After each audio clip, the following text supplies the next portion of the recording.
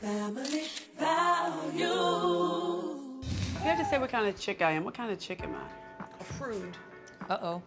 I'm a prude? Yes. Why would you say that? Because you're so full of inhibitions. Let go. You know what? You would be really pretty if you let your hair down. She wants you to be a freak, okay? No, not a freak. Stop being so scary. Enjoy your life. I took swimming lessons. Oh! Yeah. Slow down, cowgirl. I mean, it was a big step, and I'm traveling more outside of work. I'm going on dates. She's washing lettuce. You're going on dates? I'm going on dates. Then I'll be on fries, okay? But for right now, I go on dates. Y'all don't know I go on dates, but I've been going on dates. Really? You been showing your cleavage? Yeah, I have. Because Toni's always clothed and always looking like she's a, you know, a pilgrim.